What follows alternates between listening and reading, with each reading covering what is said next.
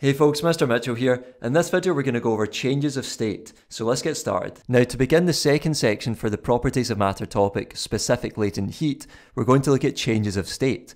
And some of this will be a bit of a recap from earlier science courses that you might have done. So it starts by saying the three states of matter are solids, liquids and gases, and hopefully you already knew that. So I'm just going to show you a quick simulation to demonstrate the particle movement in these three states of matter. So if you look here, we've got a solid. So remember, the particles in a solid, they're all tightly packed and close together, and they form a regular shape or regular pattern as shown by this sort of square shape here. And you'll notice that all of the particles are vibrating. If we look at the liquid this time though, you'll see that we have less of an arranged structure, not much of a shape there. We can see that the particles are actually taking the shape of the container here, and there's a bit more space in between the particles. So the particles are moving a bit more randomly with a bit more space in between them. And lastly, we have the gas, where the particles are moving about randomly in all directions with lots of space in between them. And because they're enclosed in this container here, they're hitting off the walls of the container. Going back to the notes now, it says that a solid turns into a liquid by melting. This is called fusion. So what you normally call melting, we're going to be calling fusion in this topic. And remember, when a liquid turns into a gas, we call it evaporating. And we'll call this vaporization in this topic.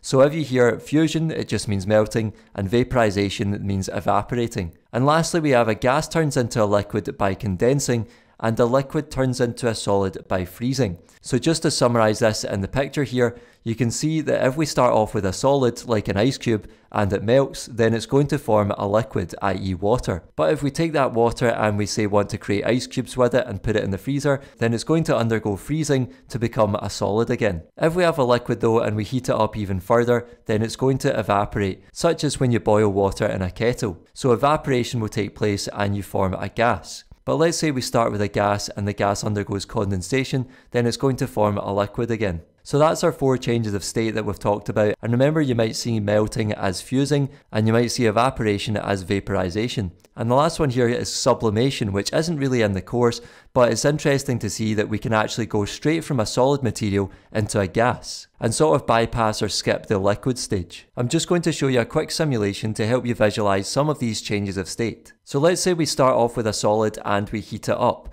This should cause the solid to melt into a liquid, also known as fusion.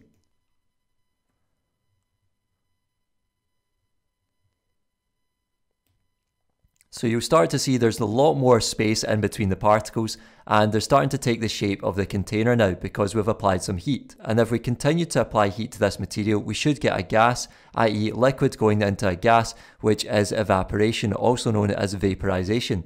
So if we heat up the particles here even further, we should start to see that they move about randomly in all directions, even more so than they're doing already.